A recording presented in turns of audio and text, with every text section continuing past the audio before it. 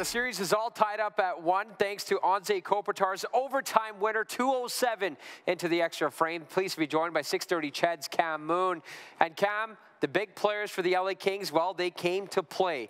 Adrian Kempe scores twice. Drew Doughty also gets in the goal column. The aforementioned Kopitar, and oh yeah, Kevin Fiala also scored a little bit of a weird one in that third period. What were some of your takeaways from this hockey game, and what allowed LA to find so much success? Well, I thought the Kings played much better in Game 2. No surprise there, we thought they would, but they did a better job of clogging up the neutral zone, not allowing the Oilers to gain possession within the LA end, and force the Oilers to dump it in a lot more. So that was advantage Los Angeles. I mean, the skilled goals by Adrian Kempe, those were amazing.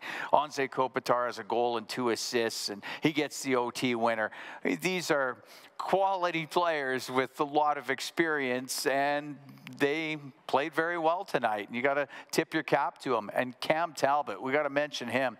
He made a couple of saves, and I think a one in the second period on an Edmonton power play that was an absolute game saver. And if not for Talbot making big saves, the Oilers come back in this game, and you know, they were down 3-1 after one. Edmonton was. They battled back, and I thought, you know, they pushed hard, but the LA Kings found a way tonight. Cam, it was a highly entertaining affair on Wednesday night here at Rogers Place. Now, the Oilers did also put 4 past Cam Talbot, 1 courtesy of Brett Kulak. Zach Hyman gets his 4th of the series already. And, oh, yeah, 2 from Dylan Holloway. Number 55 was outstanding on Wednesday. Yeah, really happy to see Dylan Holloway, you know, get a couple of goals. And since he's come back from Bakersfield, has played with just a renewed confidence in his game. And he's always had that speed. He's always had a really good shot, but we're seeing that shot more often now, and maybe that's because of the confidence. But he has played well since coming back from Bakersfield. He has rolled that right into the playoffs. He found a way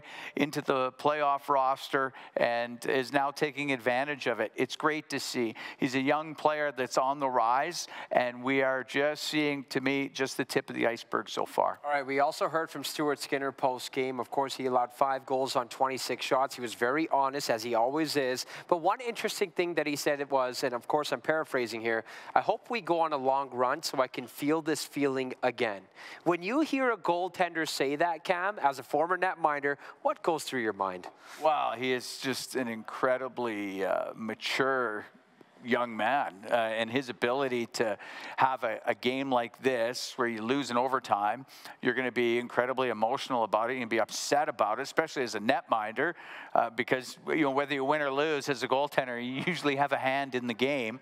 But to be able to, you know that an hour from now, like Stuart had said, he's going to be just fine.